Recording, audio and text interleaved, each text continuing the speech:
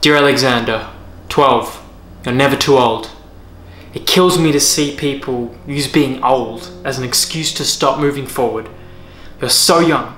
Letting your chronological age stop you from taking action on any ambition you have is a huge mistake. Sam Walton was 44 when he started Walmart. Sidney Frank started Grey Goose in his 70s. Vera Wang entered the fashion industry at 40. Ray Kroc opened his first McDonald's at 52.